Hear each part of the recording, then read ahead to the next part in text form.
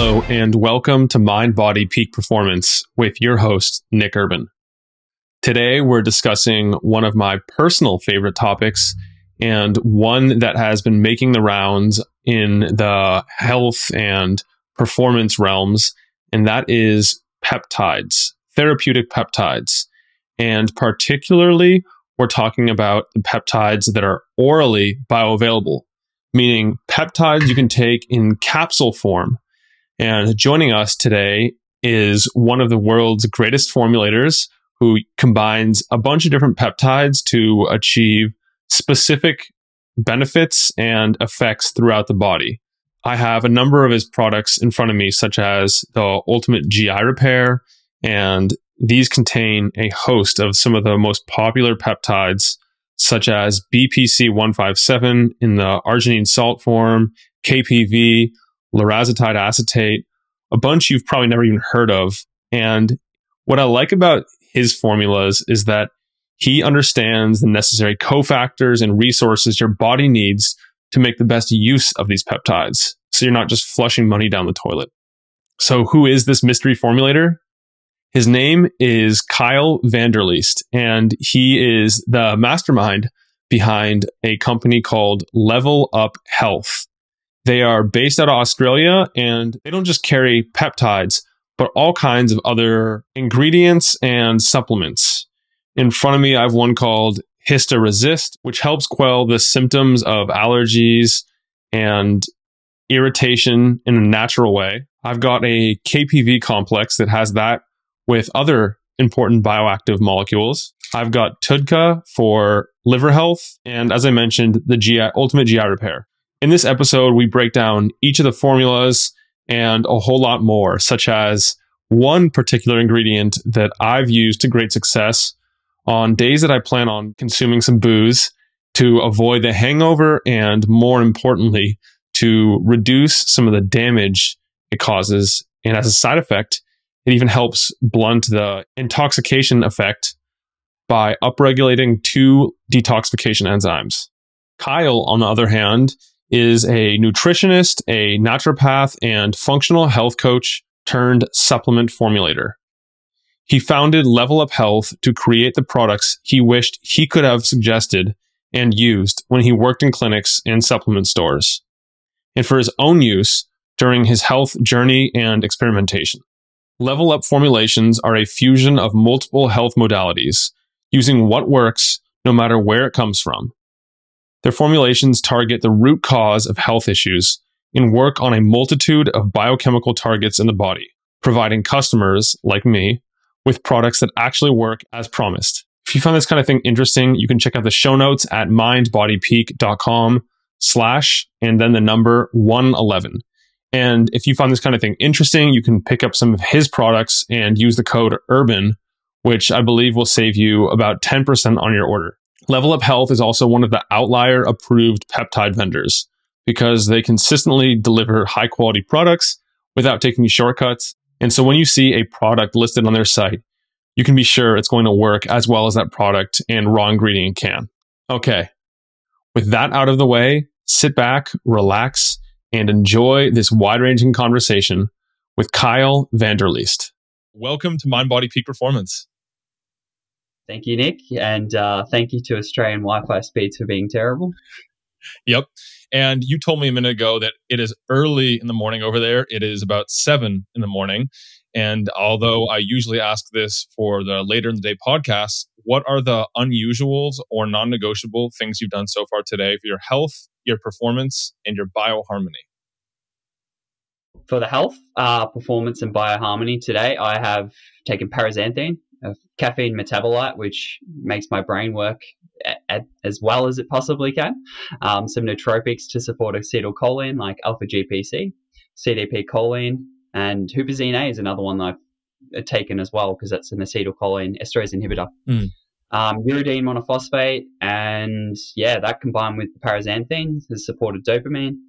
And normally I have a very good routine in the morning, but I have a less than 2-month-old baby. So all of the usual non-negotiables have kind of been thrown out of the window. when you've got a newborn who you don't want to wake up in the morning, or you don't want to use your red light therapy in the room because it might wake him up. So prior to his birth, I used to get up and have a red light therapy session and then a gym session within, the first hour or two of waking up in the morning. And I live in beautiful Sunshine Coast in Queensland, where there's usually a lovely sunrise, and I would get some sun in the eyes to sort of set the circadian rhythm. So that was my usual, but at the moment it's kind of all over the place. So we'll get back to that when the baby's sleep schedule normalizes. Nothing like having a newborn to test what really are those non-negotiables. Yeah, well, I guess they're not non-negotiables if the baby has made it negotiable. So, yeah.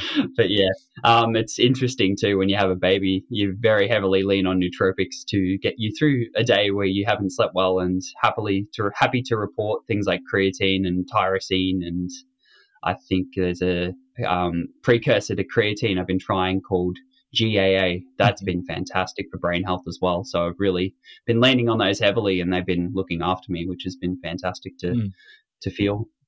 Yeah. How did you settle on those? Because I've interviewed Sean Wells and Daniel of Drink Update about paraxanthine, and I've talked a bit about nootropics, aka brain boosting supplements, to simplify. But how did you settle on those specific ingredients to incorporate into your routine? Trial and error. Like if you saw my supplement pantry, you would see over 100 random supplement ingredients and formulations all put together. And it's honestly just the biohacker in me. If like something excites me, I'll try it before I even really look too far into it. And then once I've tried it and experienced how good it feels, I'm like, I want to know everything about this. So paraxanthine was one of those ones I did hear Sean Wells talk about. And in Australia, we can't get the drink that you spoke about from him and the other guy's company, but we can get a pre-workout formulation that Sean put together for Muscle Tech. And I tried that one out and just felt incredible and didn't have the usual crash associated with high stimulant, things like caffeine or even the dynamine metabolite that he also brought to market. Those things sort of bring you up and then sort of you come crashing down to earth a bit later. But paraxanthine didn't have that effect at all, and I felt really good from it. And yeah, so far so good. I've been taking that for over a month and a half now, and there's not really been any downside to it. So yeah, that's why I really like that one. All the other ingredients too, like things like tyrosine, that's pretty much a no-brainer because well, it will help your brain because being the precursor to a lot of the neurotransmitters, but being an amino acid, essential amino acid, you really can't go wrong with things like that. So that's why I like those. Yeah. And there's a lot of trial and error, as you mentioned, that goes along with it. I also have the kitchen cabinet full of hundreds of different powders, pills, potions, elixirs. And I found that when I used a form of like more bioactive tyrosine N-acetyl L-tyrosine nalt, it gave me a headache, and sometimes it worked great, but most of the time it made me feel like a robot. So I steered clear of that. And then when I've tried it in other formulations, maybe at a different dosage, much lower dosage, it actually doesn't have those effects and has a nice uplifting effect instead. So, yep, a lot of trial and error associated with this stuff. There are some as well, like L-Dopa, the direct precursor to dopamine that short-term is fantastic, but long-term can cause issues like dopamine receptor downregulation. So I've experienced that one and I've had issues with that thing. And I mentioned it before, but Huperzine A is another one, which again, like short-term, I've used it today. It's fantastic as an acetylcholinesterase inhibitor, but long-term has an array of side effects that you kind of find out about yourself the hard way. And even alpha-GPC, one that most people use, I pushed that too high and had horrible migraine headaches. So biohackers, you can thank us for doing this stuff to ourselves so we can share our experiences and go through things that hopefully you, the audience, don't have to yourself. Yeah, that's the way to do it too, to look to the safety data when possible, and then also at the anecdotes, because a lot of this stuff won't actually have lots of robust data for years, if not decades down the line. Yeah, unfortunately, things that are natural tend not to be researched unless they can be modified to become patentable. And that sort of is the case with peptides, which is my big topic of interest. Is peptides are these amazing things that people are getting on the bandwagon of, but really without a whole heap of robust human research. And you can look at it one way, like, oh, I'm not going to try something that doesn't have, 10 years of research behind it in humans. Or you can look at it from the perspective of, well, am I actually willing to wait that 10 years to take something that can give me benefit now and has like very little safety concerns because they're found naturally in the body, and there's no lethal dose been found for most of the peptides. I'm not going to say all of them, but most of the ones, especially the ones I've used, there's a very, very, very wide therapeutic margin. Things like BPC 157, they found the lethal dose of that would be the equivalent of about $80,000 worth of BPC, and that was in mouse studies. So I don't think anyone's going to find any toxicities with things like that. Well, we're only a few minutes in. You've already touched on two of my favorite topics, that is nootropics and peptides. So as we start to go down the rabbit hole that is peptides and one of your specialties, will you give us a interesting fact or tidbit about this world, specifically peptides, because that's going to be a big portion of our conversation today? Right. So peptides are amazing. They're one of my favorite compounds I've ever experimented with. But in Australia, where I live, they have kind of a dirty word. Peptides came to the forefront probably about 10, 15 years ago in Australia with professional, we call it AFL football. There was a club called Essendon, and they became very quickly, within one season, they flipped from being like a low to mid-tier team to one of the elite, one of the best teams. And they got persecuted for taking peptides. At the time, none of the authorities or the regulatory bodies knew what their peptides were, but it was very obvious that the players were on them because they were all recovering really fast. They looked like absolute specimens. It was a team full of biohacked athletes, and their muscles were bulging. They were like one of the top teams in the league, and the captain ended up being the best for the whole league. He won what's called the Brownlow Medal, which is awarded to the best player for the whole league. And yeah, they all were on peptides. They were on the growth hormone secretagogues. They were on injectable colostrum, or I think it was that, and AOD, the anti-obesity drug peptide. They were on that one as well. So, and TB500. And it wasn't until it was looked into after the fact that they decided to ban peptides, but they all got in trouble, and basically the team and all the players who took the peptides got banned for the following season, and the captain of the team who won the award for being the best player got stripped of his medal because it was unfair and not in the spirit of professional sports to have taken those things. Rather than other teams and the league learning from how successful that team was and integrating these peptide protocols with all the other teams, they just cut down the one team that did it and had great success. So that's an interesting tidbit about peptides within my country, Australia, is most people think of them as cheating or as illicit substances and sort of categorize them in the same breath as things like testosterone and anabolic steroids or SARMs. But they're really not. Like most peptides that we use in like functional medicine are found within the body. There's a few that are synthetic, but they are actually categorized as drugs if they're synthetic, whereas the ones that we use, like BPC, TB500, ipamorelin, all of these are found naturally within the body. Yeah, so that is a good place to start. And one of the distinctions I want to make, you mentioned that they're naturally found within the body, but so are endogenous hormones such as testosterone. So why are the peptides fair for use in sport, whereas the other anabolics aren't? Well, I guess that's a debate, isn't it? We could have you could argue both ways too. Like I could be devil's advocate and say, yeah, well, why should someone have all of this extra BPC? And my argument would be to protect the player. Like these people who are professional athletes, especially ones where there's a real risk for head injury, deserve to have some level of protection. And the neuropeptides like dihexacerebrolysin, P21, all of these things should be almost used proactively or immediately after a head injury to protect the player from concussion and traumatic brain injuries, and BPC is another one.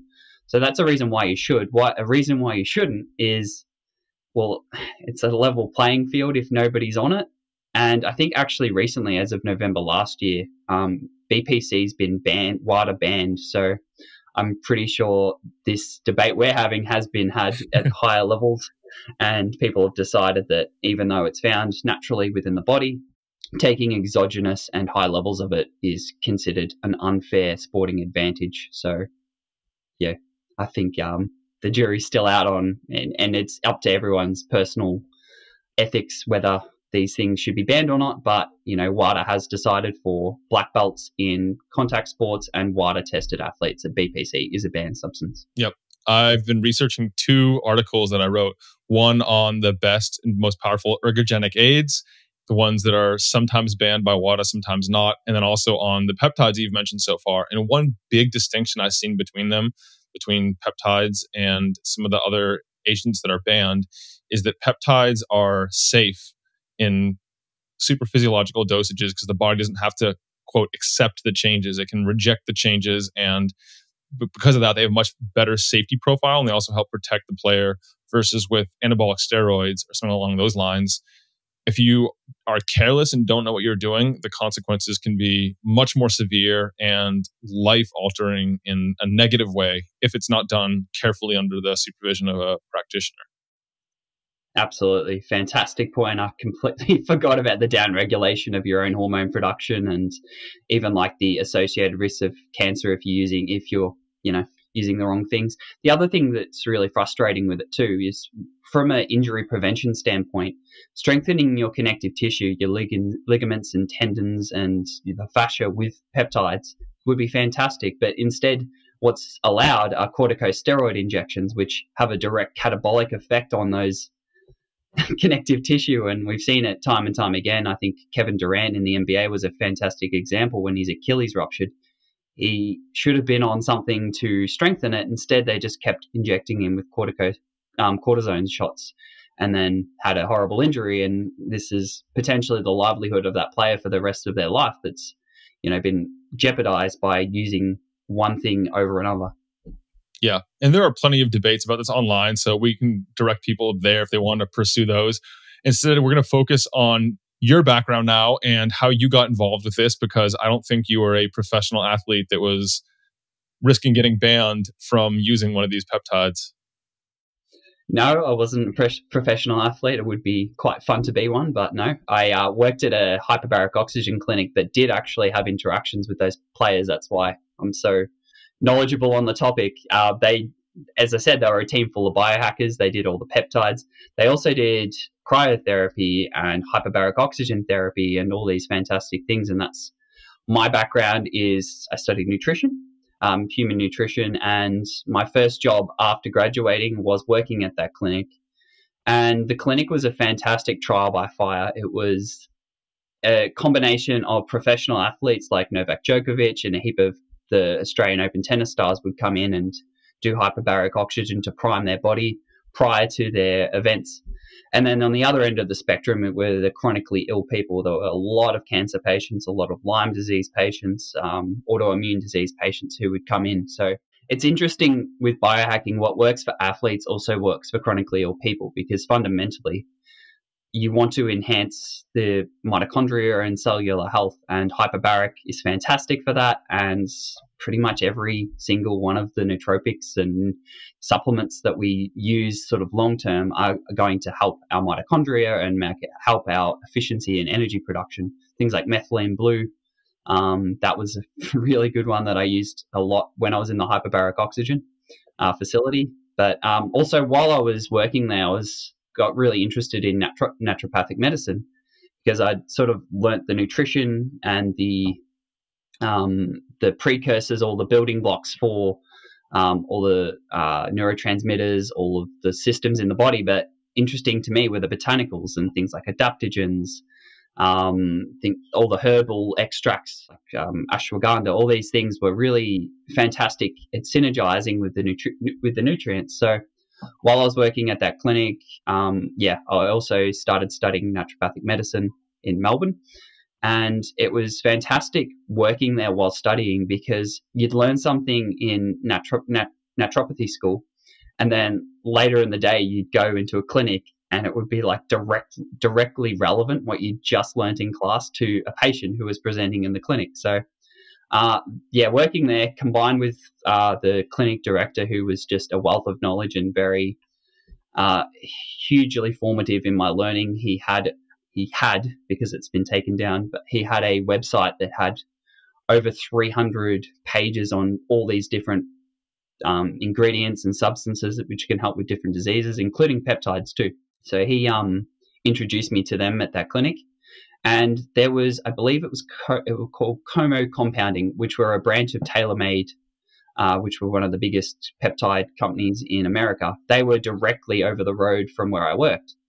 And one of the doctors who worked at that compounding chemist would come over and consult with the people who came into our hyperbaric oxygen clinic. So peptides were used in that clinic, and that's sort of where I got my introduction to them. But it was always very difficult to get these peptides because it was at a compounding chemist. You needed to have a doctor's consultation. And for me, I just wanted to try these things. I didn't actually have a medical condition or medical need to have these. So I looked elsewhere. I looked overseas and tried to import them and found it impossible to get them through Australian customs. So I looked from within, and there was one company doing BPC, and I reached out to them and ended up taking over that company's product. They went away from making it themselves and just went into manufacturing, and now they're my manufacturers for it. And I run LVLUP, who sell BPC capsules and a variety of other peptides and an ever expanding range of supplements that are basically products that I wish I had to use with people when I worked at the clinic and, was helping people as a naturopath. Yeah. Well, you have some very interesting formulas over there at LVLUP Health, and I want to dig into those because I think people who have heard peptides, and I've mentioned them previously on the show, they're usually injectables, and that might be great for some people, but others just don't want to go down that whole rabbit hole and have to go through that. So let's talk about some of the different formulas you created and why you created them, and how you came about choosing each of the different ingredients, because a lot of your products have multiple ingredients that seem to synergize together. Synergy is the word. That's exactly what I'm going for. We learn about it in naturopathic school, synergy between all the different herbs working on one mechanism that overlaps with another one. So using that philosophy and applying it to the peptide-based products was how I put together these formulations. But I really want to quickly touch on what you said at the start was oral versus injectable peptides, because that's something, I don't know if your audience had heard this before, but most peptides, almost all of them, will get degraded by stomach acid. That's sort of the point of stomach acid and pepsin in the stomach, is to break down protein. When you eat a steak, you want that to work. But when you ingest a peptide, you don't want that to happen. There's certain peptides that can withstand the stomach acid, BPC being one of them. A lot of the other ones that are oral have to be like enterically coated or have some sort of buffer to prevent the breakdown of the peptide. All the ones that LVLUP sells are capable of withstanding the stomach acid. There's some fragments of thymosin beta, TB4 frag. That one can survive. I would sell that in Australia, but I don't want to go to jail because that's a banned one here. But yeah, BPC as the arginate form has about a 90% survival rate of passing through the stomach and preventing it from getting degraded by pepsin, which is a proteolytic enzyme made in our stomach. Let's define what peptides are, just to make sure everyone's on the same page. That way, these terms will make sense to them. And then also, I notice with BPC, I see that it comes in different forms, and you chose a very specific form. Why is that? Yep. So peptides are just short chains of amino acids, less than 50 amino acids long. Any bigger than that, it's a protein. And peptides, there's thousands of them within the body, insulin being probably the main one that everyone knows about. Insulin's another perfect example of a peptide that doesn't survive the stomach acid. That's why diabetics need to inject it. That's why most peptides that people use, they do need to subcutaneously inject it. I've done that before in the past with a few different ones. I played around with melanotan and looked like a bronze god. but also had, as Ben Greenfield says, when he tried it, uncontrollable erections. So be careful if you're trying the melanotan or the MSH derived ones. Yeah, the form of BPC I use is BPC arginate. There are 3 forms. There's sodium BPC, there's BPC acetate, and there's BPC arginate. There's might be more, but there's the 3 that I reckon make up 99% of all the BPC on the market. BPC acetate is commonly what people use and inject because it doesn't survive the stomach acid, but if you're injecting it, that's not a concern anyway. And it's also 8 times cheaper. So some brands use this orally, expecting it to work if you take it in a capsule, but at best you're going to get about 10 to 20% absorption of that peptide. So I'm not trying to trash talk any other brands, but usually if the price is low, it's because they've used that form. The prices that we have for it are what they are. You can't go any lower if you use quality, the correct form of the peptide. So if you use something like BPC acetate, you take 1,000 micrograms, you're probably only going to get 200 micrograms of active actually make it through the stomach lining. Versus if you take 1,000 micrograms of BPC acetate, you're likely going to get above 900 micrograms, so 90% of it go through. Yes, melanotan is a great peptide to keep your skin safe if you're exposed to a lot of UV, but it does have some side effects. I can confirm that from personal experience. And then on the BPC side, I've talked to a number of people that have reported they got no benefits or virtually zero benefits out of it. And I suspect it's because they were price shopping for the cheapest product possible, not knowing that the form of this peptide actually matters tremendously if you're taking it orally. Yes, it does. The other thing that people need to be aware of too is orally it will act on the GI tract first. If you're taking BPC capsules to heal a distal injury, say like golfer's elbow, or you've got some wrist tendinopathy or something like that, it has the potential to help with that condition. But if you have chronic gut inflammation or leaky gut, then 95 to almost 100% of it will probably get used locally in the GI tract before it even has the chance to act upon the distal site. You can overcome this by like mega dosing it, like taking like 3 times the recommended amount, because that sort of like super saturates the system, and then it's not going to all get used in the GI tract, so it will end up in circulation, and then hopefully being a peptide that works almost intelligently at finding places where it needs to go, it circulates and it's not going to act upon areas where there is actually no purpose for it to act upon. If there's no need for this peptide to do anything, it just circulates until it's broken down by hydrolase enzymes. But if you do have a distal site of injury, getting a supersaturated dose, sort of like maybe a 1,500 microgram dose would be what I'd suggest, especially if you've never used it before and you have underlying gut issues. Seems like in that case, it might make more sense just to use BPC via injection and maybe even combine it, stack it with TB 500, TB4. Definitely. Yeah, I wish I could say that taking it orally would work as efficacious as someone who sells it orally, but I'm not going to lie. If you inject it close and proximal to the site of injury, then you are going to have better outcome than if you take it orally, because you're taking out the variables of how well it's going to survive the stomach acid, and then how much is going to get used by the gut, as we mentioned. Yeah. So walk me through your ultimate GI repair formula. I have this and I just started taking it recently.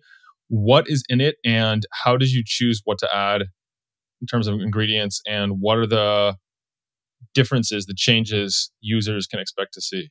Yeah, all right. So that one's my pride and joy and LVLUP's bestseller now, because it has a combination of 3 GI healing peptides. First one being BPC, which I've mentioned before.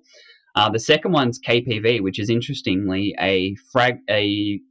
it's under the same category as melanotan in the fact that it's derived from MSH, melanin stimulating hormone, or melanocortin. Can't remember exactly, but MSH fragment. There are 2 others. One's called PT141. There's melanotan 1, melanotan 2, and KPV. They're all under the same sort of system for increasing MSH. And KPV is an orally bioavailable one that has antifungal, anti-candida, and immune regulating effects. And it also is being studied quite comprehensively at the moment for things like IBD, like Crohn's and colitis.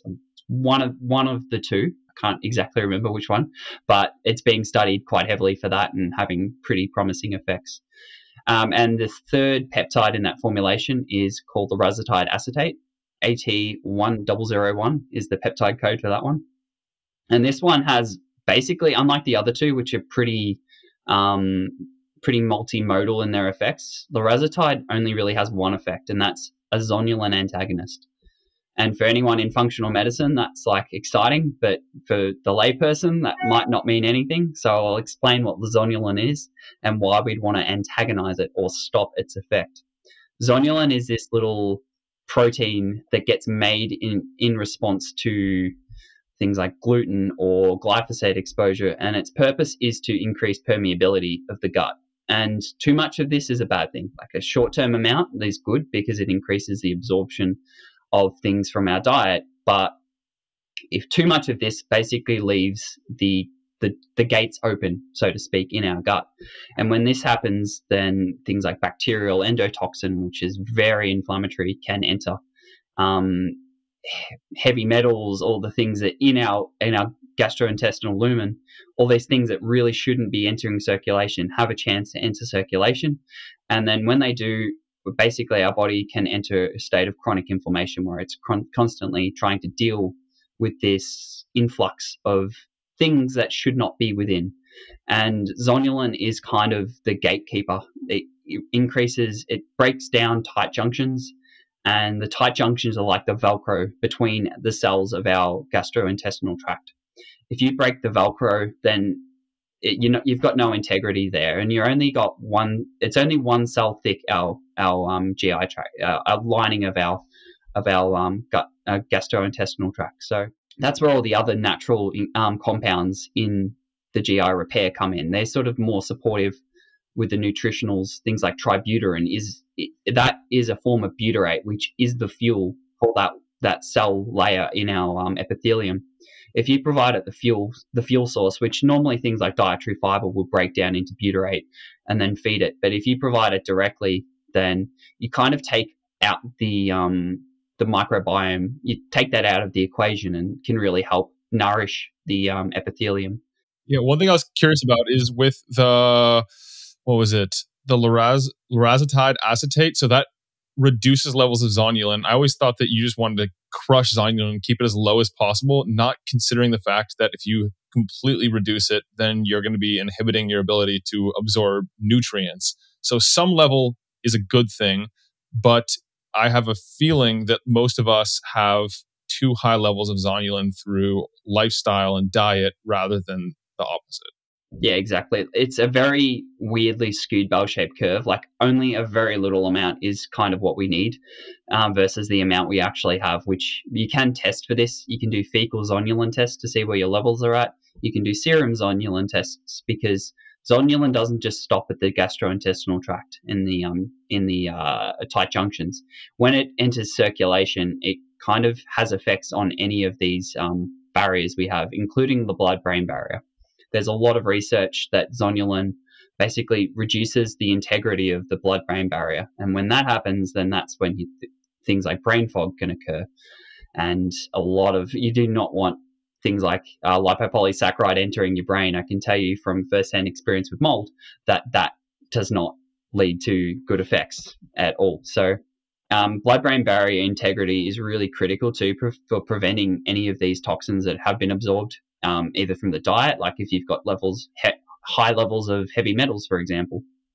You do not want a broken down blood-brain barrier because then they have the potential to accumulate in fatty organs, the brain being one of them. And so inhibiting zonulin will basically allow those tight junctions to reform. It basically liraglutide binds to the same site that zonulin would. So by inhibiting it and jumping in the seat, so to speak, that zonulin was going to, you don't have any effect. And then things like the BPC can work to increase epithelial growth factor, VEGF, all these other factors which are very important for healing.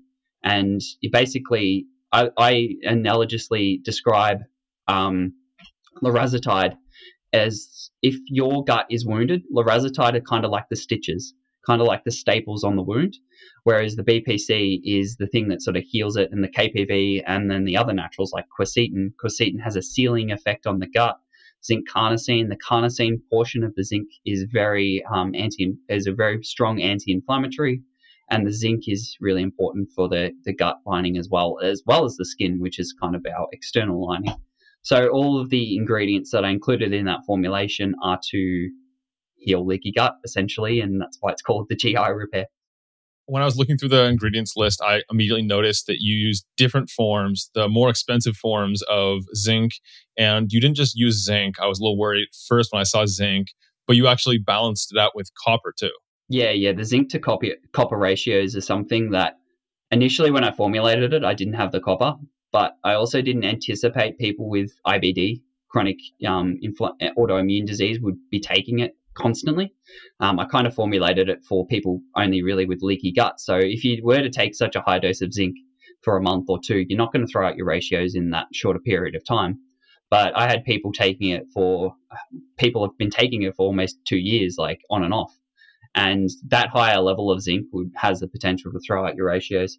Luckily, I think most people don't tend to be skewed in the direction of high zinc to low copper. I think it's usually the opposite. So there's a lower level for risk for the lay public because zinc has kind of been depleted out of the soil a fair bit with farming practices.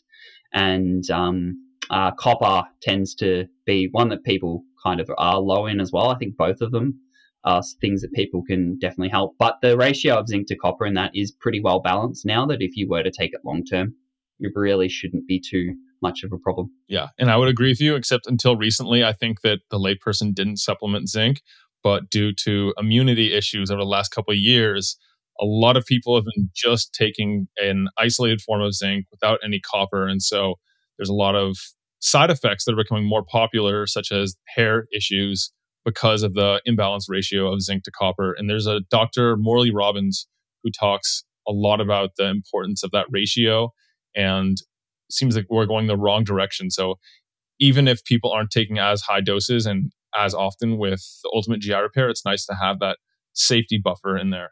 Yeah. Morley Robbins' work is definitely something that influenced my decision to put the copper in there. And interesting. I didn't actually consider how much zinc people are probably taking prophylactically to prevent them from getting what we endearingly call the spicy cough in Australia. Oh, I love it. And then I also saw that you added sodium bicarb into that. Why was that? Yeah. So I described some of the ways that peptides get broken down in the stomach. And pepsin is the proteolytic enzyme that breaks down protein. It begins as pepsinogen, which is the inactive form of this enzyme. And then in the presence of low acidity, so whenever you normally consume protein, the acidity drops and hydrochloric acid's produced. Bicarbonate is an acidity buffer. So by putting it in the capsule, it sort of like creates a protective acidity buffer layer around the peptide to prevent the pepsinogen to pepsin conversion, and therefore protecting the peptide, making it, even though the BPC form is pretty already as it is pretty bioavailable and protected against acid, by adding that buffer to it kind of protects the other two, which normally need to be enterically coated and you need to be pretty careful with how you prepare them. But by just using the bicarbonate, the capsule inside of the capsule, it kind of just protects it and prevents that enzyme from breaking the other two and the BPC down. Okay, yeah. And I know that with coffee, people who have sensitive stomachs a lot of times like to add some baking soda to their coffee to help buffer the acidity. So if you're going to be consuming something that's acidic or a meal that might be high in acids, would you want to consume this with or without it? That's a good point. I've never considered that or been asked that. I guess it's more to do with the protein than it is the acidity of the food, because even coffee, comparative to your stomach acid at a base, is going to be less acidic than your hydrochloric acid in your stomach. It's more the protein consumption that I advise people to stay away from. So if you're taking it, The real bittersweet part about the formulation is the high dose zinc can cause nausea for people. So I say, oh, you just take it with food, but with the nuance of don't make sure that food's not a big hunk of steak or a big piece of protein, because then the protein's going to increase the amount of pepsin in there and reduce the efficacy a little bit. But if people do get the nausea, which can happen and has happened quite a bit from the high dose of zinc, you either half the dose or take it with some fats or some carbohydrates. And then another one of yours that I saw that was fascinated by was the Hista-Reset or Hista-Resist. That's what it is. Yeah, Hista-Resistor. Hista-Resist. That's basically a product that I created when I was living in chronic mold, as is the new one that I have released called Complete Liver Complex. These products were made from necessity, really. Histamine issues usually have a root cause, which Hista-Resist admittedly doesn't address unless that issue is, you genetically don't make much of the DAO enzyme. Kyal, let's rewind then a bit, because I think this will be important to understand about your backstory. You said that you had mold several times now. So let's get into that, and then we can go back to these products to show how they supported you throughout. Yeah, sure. Unfortunately, I lived in mold. I moved house, and the house I moved into had really, really bad water damage. Just for people's reference, if you check the moisture content of the walls, which you can use, which you can do with a tool that's pretty inexpensive, you should find it below 10%. And then, the cellulose, which is essentially what most walls are made out of, is fuel for mold. You need the two combinations of fuel, so the food and then moisture. And the walls we had were 30% moisture content, which is basically just perfect environment. Combined with the humidity of the environment that I lived in, the whole house was just riddled with mold. And within 2 months of living there, my energy went from 9 out of 10, 10 out of 10 most days, down to about a 3 and even a 2. And then what happens to the body is chronic fatigue. That throws out your hormones as well. Men sort of lose their libido. The brain fog was atrocious. Like, I liked doing podcasts and speaking, but I just had no confidence to do it. My verbal fluency was non-existent. I couldn't complete sentences. And then I was also left with this state of dissociation where I was basically in survival mode.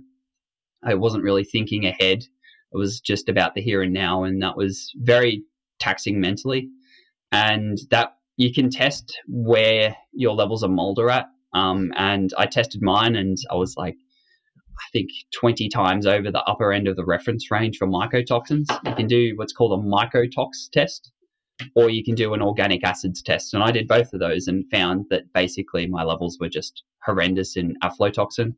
There's ochratoxin and xenobione and all these other things. And I'd suggest people don't learn about mold from me, learn from Dr. Evan Brand. He's the one who basically saved my butt when I was living in this situation. Hardlining whenever I had the mental function to actually retain information, I'd just listen to him, or I'd go on a walk and get out of the house by the water and listen to his podcasts, and really helped me get out of that. And mold essentially creates a state of chronic histamine intolerance. So all the foods I used to love, like my slow cooked bone broths and slow cooked meats, were causing horrible reactions in my body and bloating and leaky gut too. Like, mold is probably one of the worst things for your gut lining. When you look at things like glyphosate and gluten, they kind of don't even hold a candle to what mold toxin can do to your gut. If they punch holes in your gut lining, then mold toxins kind of like rip, like a Stanley knife ripping like your gut lining. So most people who live in mold will have bloating and GI upset, and it's almost incurable as well while you're still in there. You kind of have to remediate if you can, or change your environment, unfortunately. I wish I had really simple solutions like, oh, just take this or just do that. But mold is really a tricky one to get on top of. And it was only moving and actually disposing of most of our porous possessions that allowed us to finally get our health back after that.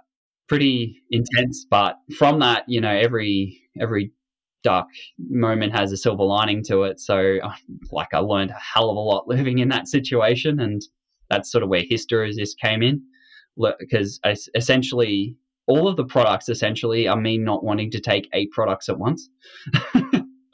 And Hista-Resist was, I was taking Seeking Health's DAO by itself. I was taking EMIQ by itself, and all the mast cell stabilizers, and just put them all in the one product that really helped me as sort of like a life jacket while I was still in the situation I was.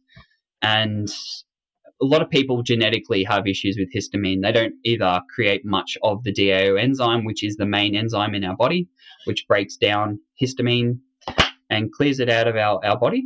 They also might not make much of histamine and methyltransferase. So all of there's basically 3 pathways for clearing histamine and getting it out of your body. And Hista-Resist essentially just supports all of those pathways and was a life jacket, as I said. And I will also note, I had basically unlimited supply of GI repair being my product while I was in the mold. And unfortunately, it's a good product, but it didn't fix my gut issues while I was still in there. So that's a nuance that people need to know. And a lot of the time when people say they've tried the product and it didn't notice anything and they're still got problems, or, oh, it worked and now I'm back to where I was, you obviously assess their lifestyle and diet. But most of the time, people who come to peptides are already pretty optimized, because it's sort of like an end thing. You don't really get into peptides before you get into diet. But usually, like 9 times out of 10, people have some level of mold in their environment, which is rendering the product all less effective or just completely non-effective, which sucks, but it's a reality. And luckily, like Hista-Resist did save my butt while I was in there and managed to still function. Thanks to that one and GI repair. But mold is definitely something I'd encourage people to look into if they're just not getting anywhere with their health. Dave Asprey's one that I think most of your audience would know. Mold was essentially the formation of Bulletproof, like him having horrible brain fog and basically neurodegeneration at a young age because of all the mycotoxin he was exposed to, is what allowed him to drove him to form Bulletproof. And I don't think he's with them anymore, but that whole business and his whole life stemmed from dealing with chronic mold. So it's a big one. Yeah, mold is one of those things that it seems like there's so many different symptoms it presents as, and it's so difficult to remediate and go on with your life that I just hope that that's not something people are dealing with because of how disruptive it is.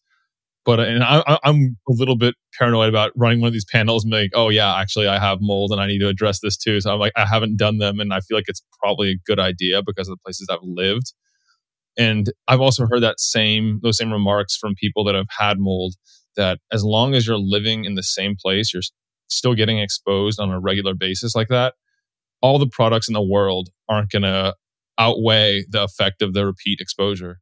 Yeah, well, the problem with it is it's so many different systems. Like, it disrupts your sleep. You don't make as much melatonin. And when you don't make melatonin, then your adrenals get just dysfunctional. And then when that happens, your thyroid starts to go out. And when your thyroid goes out, you gain weight. And then when you gain weight, you tend to exercise to try and balance, to lose that. But exercise didn't actually have any effect for me. I lost strength in the gym. I had no endurance to even walk.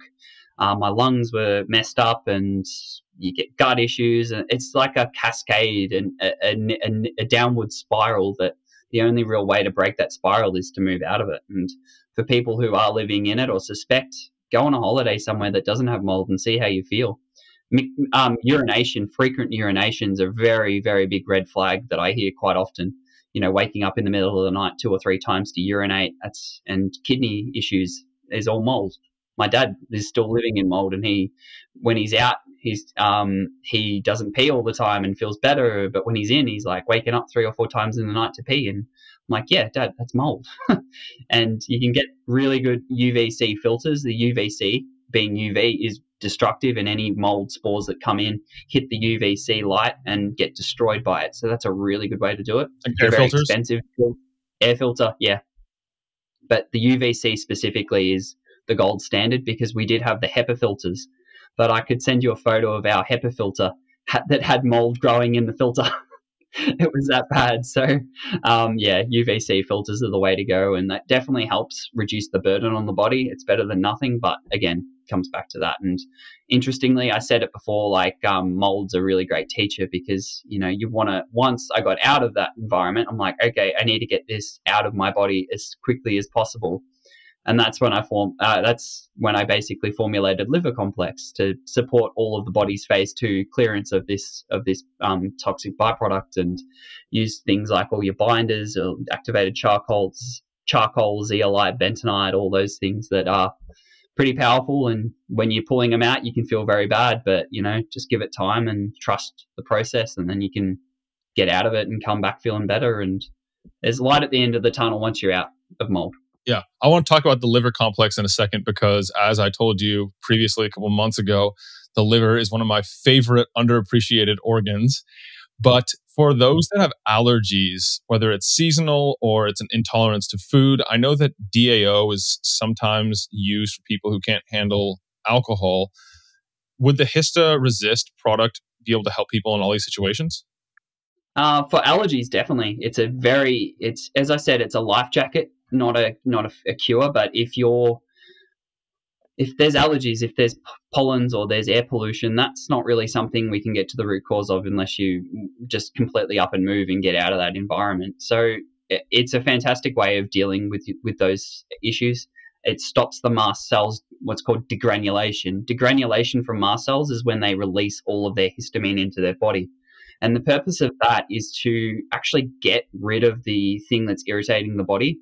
That's why we get things like our watering eyes and all of our first-line immune responses, like mucus production, cough, all those lovely symptoms. It's for a reason, but if the reason's pollen and you're just reacting to it, then better than taking some over-the-counter pharmaceutical that has a list of side effects, you can take something like DAO and all of the quercetin and PEA and luteolin and all these things like bromelain and skullcap. These are all things that will basically reduce the threshold at which your mast cells destabilize and release histamine. That's why they're called mast cell stabilizers.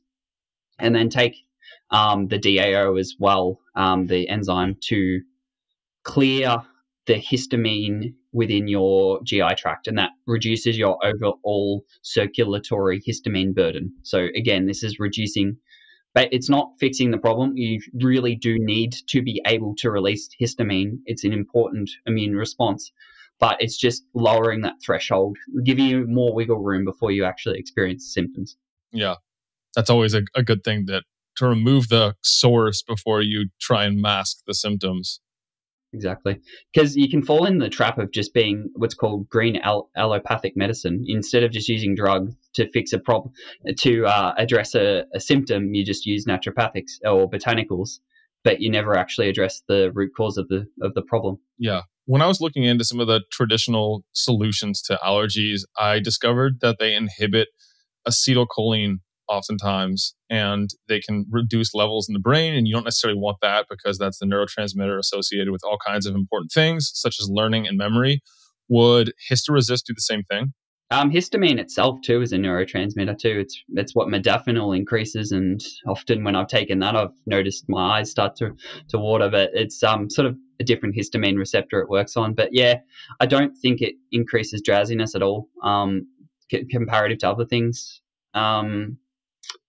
I'm trying to think of the ingredients in it. I don't think any of them particularly are impact acetylcholine. I could be wrong, and if I am, I'll let you know. But yeah, compared to the pharmaceutical ones, like I don't know the generic brand names of them, but they do have that side effect. But I don't think these supportive nutrients that your body actually does need for these enzymes would have that effect. Mm-hmm. Okay, now on to liver health. Why are you a fan of the liver? Of course, it played an important role in your journey. And can you elaborate on that?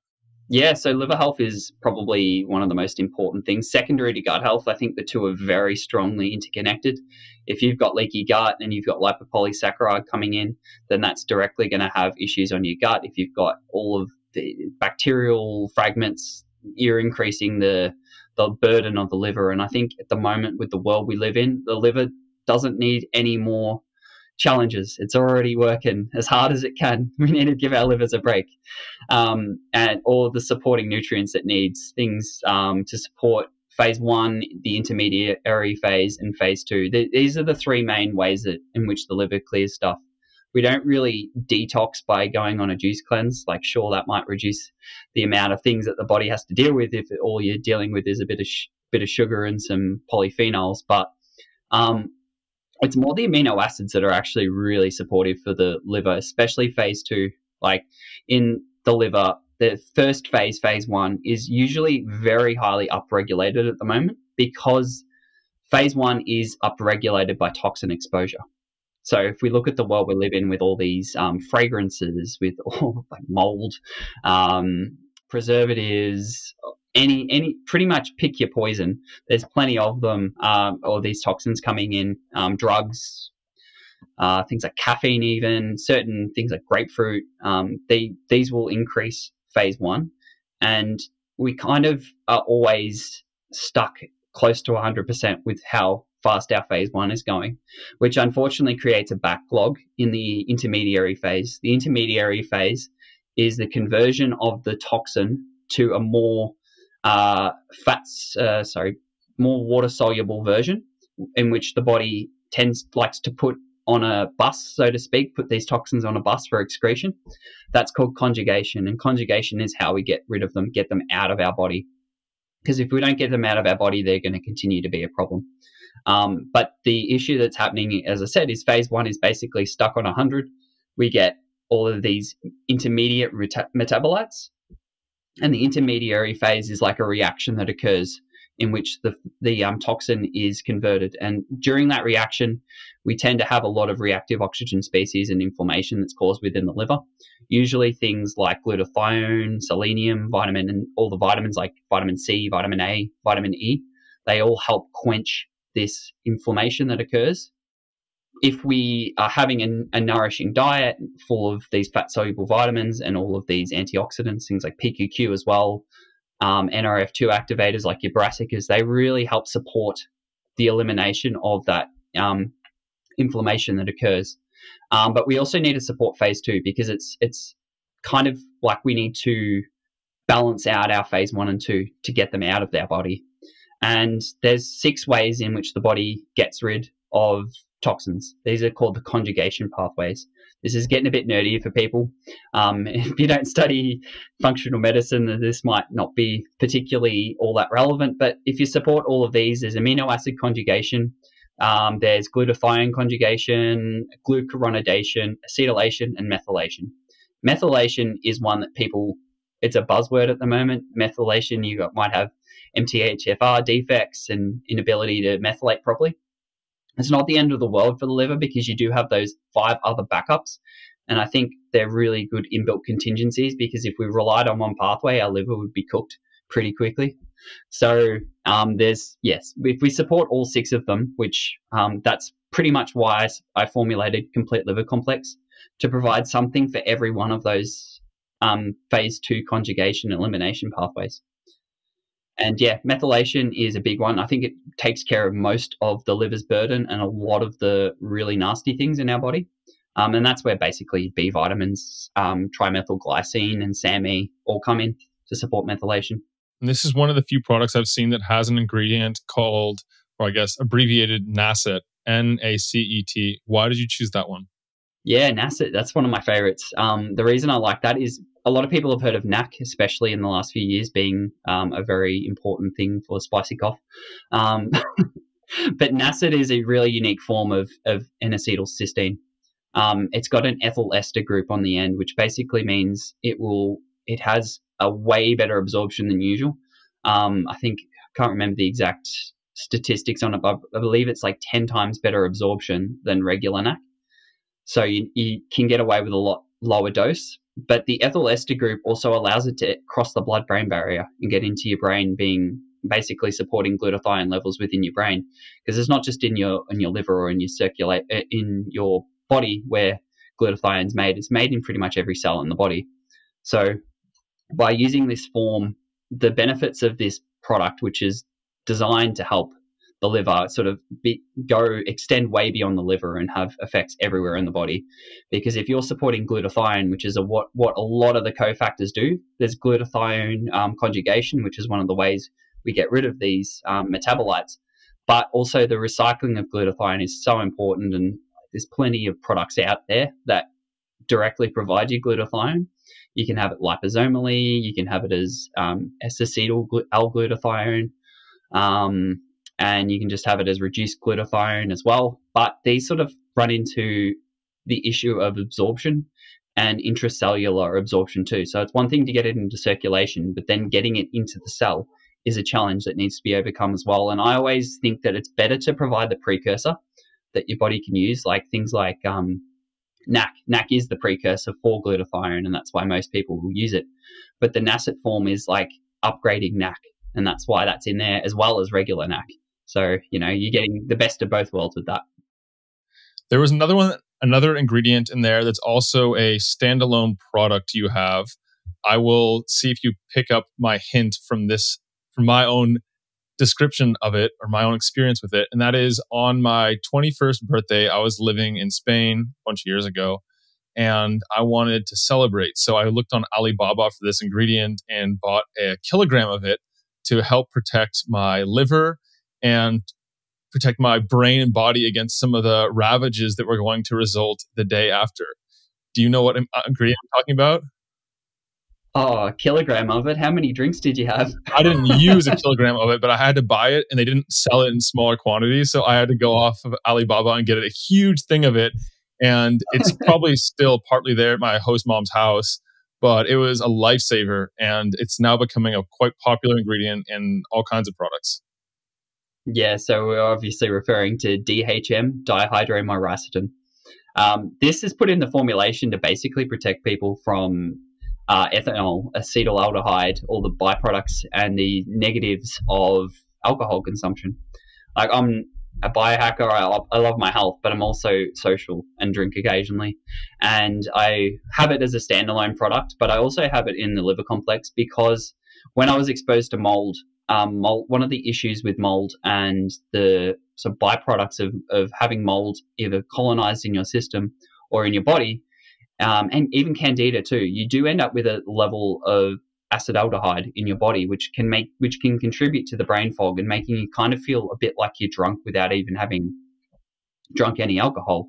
And that's definitely what I experienced in the peak of my mold exposure. So the DHM is in there to basically help people if mold is a factor. As I said, this product was made for me when I was in mold, how I was going to get it out of my body and stop the issues that happened with my hormones as well. But yeah, the DHM is just this awesome ingredient that I think is going to probably become one of the most popular ingredients around the world when you consider how many people drink and end up with hangovers. Like, it just makes sense, really. And the way it works is by supporting the enzymes that convert ethanol to acetaldehyde to acetate for secretion. Mm-hmm. These enzymes are ADH and ALDH, and yeah, DHM just increases the activity of these enzymes, but it also is a direct antioxidant too and helps the liver. Yeah, and when I was researching it back in, I guess this was like 2015, there wasn't tons of research around it. There was a lot more. There's a lot more now than there was back then. But this is one of those ingredients that I took, and I actually noticed a strange effect that's reported by some people around the internet, and that is that it actually felt like it sobered me up while I was drinking. Yeah. I've just got a heap of it in, so I test drove it on the 2 weekends ago when my mother-in-law came and stayed, and I drank 3 days in a row. She probably thought I was an alcoholic, but I was just experimenting, I promise. Yeah. But, yeah, I had way more drinks than I have been ever able to have, not barring my 20s when I was stupid and ended up vomiting. But yeah, it's incredible when I took that combined with the liver complex, helping with glutathione and then taking a big dose. The dosages on DHM are important too, because there are products out there that have it in it. They don't disclose how much is in it, but the amount you need because of its poor bioavailability is high. You need minimum of 1,200 milligrams. Depending on body weight, I would go as high as 2,000 milligrams, so 2 grams of the stuff to actually get the effects, because some formulations have it, and I've seen a dose being 350 milligrams, and I really don't think you will feel any better for having that small of a dose, and you'd probably still end up with a hangover, which that's why you take it, to prevent getting a hangover. So yeah, being cautious of how much you dose. And certain products as well I've seen on the market are 350 milligrams. And then that's 30 capsules at 350 milligrams a capsule. So to actually get it, you might only get like 5 or 6 serves out of the whole bottle. So yeah.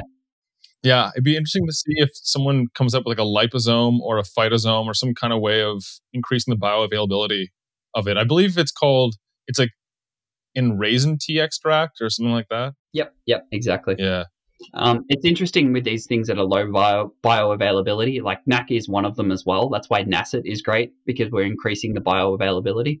But usually with things with low bioavailability, that's where you see dosages above 1500 like above a gram to 2 to 3 milligrams. I think creatine even has pretty low bioavailability. That's why we get pretty high doses with that. And I'm really excited about a precursor to creatine. Any of these precursor ingredients get me really excited, because we can either bypass the bioavailability issues like we have with glutathione, or we can just support our body with what it needs to do it itself, rather than just giving it a crutch in the direct product. And guanidinoacetic acid, GAA, is the precursor to creatine that's really got me really excited, and I've been experimenting with that one a lot lately. And the reason I like that is basically the same reason I like NAC, is because GAA can enter the brain as well and increase creatine levels in your brain. And that as an nootropic effect, as a hydration on your brain effect, that is pretty profound as well. So combining NAC with GAA and things like PEA, which is a fantastic anti-inflammatory, these are going to reduce inflammation, increase brain health, and I really think are going to be a huge part of future nootropic formulations. But also creatine monohydrate is the most studied supplement in the world. Like if we can improve that, or they've already improved it with GAA, I think that's going to have huge implications for sports performance industry and for pre-workouts and all that sort of stuff. So having tried it, I've definitely noticed an increase in my strength, reduction in fatigue, but also back to liver health, like creatine, a lot of your methylation or your methyl donors go to creating creatine.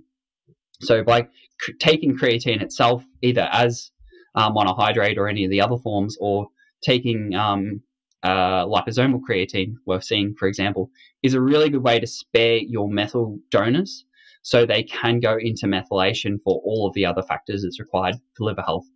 The nuance to GAA I need to say, though, it being a precursor to creatine, it does use methyl groups. So if you are taking GAA by itself, you need to be taking your methylation cofactors like your B3, 6, 9, 12, SAMe or trimethylglycine, or even just take creatine as well with it. And that way you won't be depleting your own methyl groups. Yeah. I find that form of creatine especially interesting because I am a non-responder to normal creatine monohydrate. I've been using it on and off for over a decade and notice pretty much no effect other than I might gain a pound or so of water weight. But I wish the data is so compelling. I wish I actually felt a noticeable increase, and I still take it pretty regularly regardless.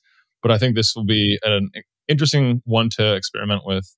It will be. I've got it coming in an upcoming product. That's why I'm so well versed in it. So once I've got that out, I'll send it to you to try. Awesome. Yeah. And then you've mentioned a couple other things that we don't have time for today, such as PEA.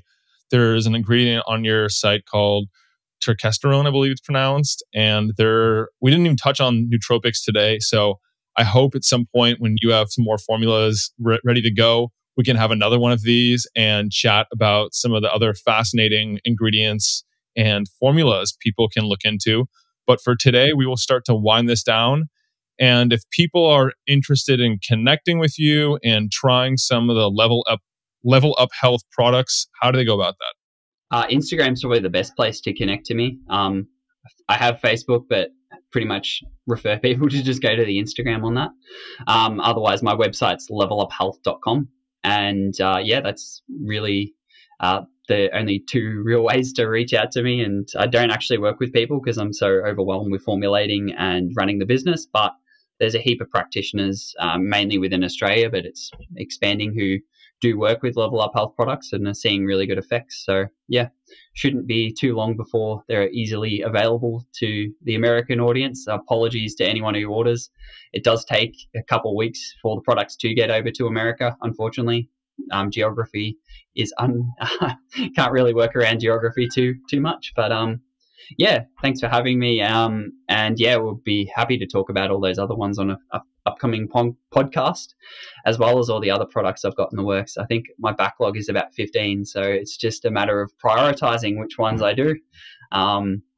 We spoke before the show about NeuroRegenerate, which is going to have all these brain peptides. Once that one's up and actually existing as a product, can't wait to send that to you to try as well. That will have things like dihexa, P21, and a few other ingredients which should help with neurodegenerative issues, as well as be a kind of over-the-top nootropic, I guess you could put it that way. Beautiful. And you did agree to give Mind Body Peak Performance listeners a special discount if they choose to buy through the link that'll be in the show notes below, or use the code URBAN. And that gets them what? 10% off their orders. Awesome. Thank you for that. Before we sign off, I have a couple more questions for you. Mm-hmm.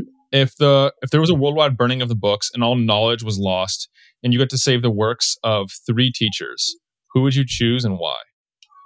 This might be a real modern answer, but honestly, Ben Greenfield's books, his biohacking Bible, I think Limitless is the book, was it? Mm-hmm. I might be wrong. Yep. That is like the encyclopedia of everything that I've learned over the last 8 years. So we're saving Ben Greenfield's work. That definitely for sure. I really like Jack Kruse's work. He was pretty formative in my years of education, learning beyond supplements, because he doesn't really push supplements too much. So he really dials in the environmental aspects of health. You know, the importance of the sun and earthing. So his work will save Dr. Jack's. And even though he doesn't have a book, I really need to save the work of my mentor, Malcolm, who was the director of the hyperbaric oxygen clinic I worked at. He's been doing this for 30 years, and he's had his fair share of challenges against regulatory bodies, but he's helped thousands of people. So, yeah, I got to tip my hat to him, and hopefully he hears this and, continues doing the good work. So those are the 3 people. Definitely. All right, Kyal. And what is the one thing, or one of the things, that the LVLUP Health tribe does not know about you? Well, what they don't know about me? I don't know. Maybe that I'm just a new dad, that I'm obsessed with NBA basketball, that my purpose behind my business is to honor my mum, who passed of cancer. And everything I do is basically to help people who are or have been in a poor state of health, like I have been, like my mum was, and to try and give people hope with products that actually work, rather than pissing money away or using poor quality products or underdosed. Or, during her challenges, we spent tens of thousands of dollars on products and just threw everything at it. And it was really challenging to navigate the whole supplement industry, especially when there's certain companies that don't do things right. So my philosophy behind everything I do is dedicated to her and, helping people better themselves and hopefully get on top of whatever health issue is ailing them. That is the perfect way to wrap this one up. Kyal, thank you for joining me today on the podcast. It's been a pleasure hosting you and chatting about some of your products, your formulas, and the ingredients that have your attention these days. Thanks, Nick. We overcame the poor internet quality and time zone differences, and thank you for having me. And we made it work. All right, I'm Nick Urban here with Kyal van der Leest, signing out from mindbodypeak.com. Have a great week and be an outlier. I hope that this has been helpful for you. If you enjoyed it, subscribe and hit the thumbs up. I love knowing who's in the 1% committed to reaching their full potential. Comment 1% below so that I know who you are. For all the resources and links, meet me on my website at mindbodypeak.com. I appreciate you and look forward to connecting with you. As a reminder, the information depicted in this video is for information purposes only. Please consult your primary healthcare professional before making any lifestyle changes.